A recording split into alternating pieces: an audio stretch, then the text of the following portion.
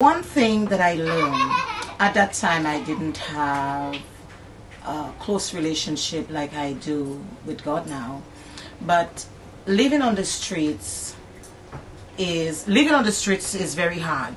Living on the street means that you have to fend for yourself. You have to come to that place too. And if you're not smart enough, there are people that will try to use you.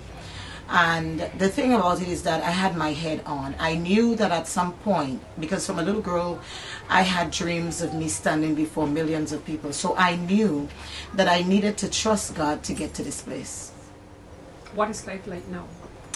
Well, I'm an author of more than 100 books, magazine. Life is awesome. Life is, it's great.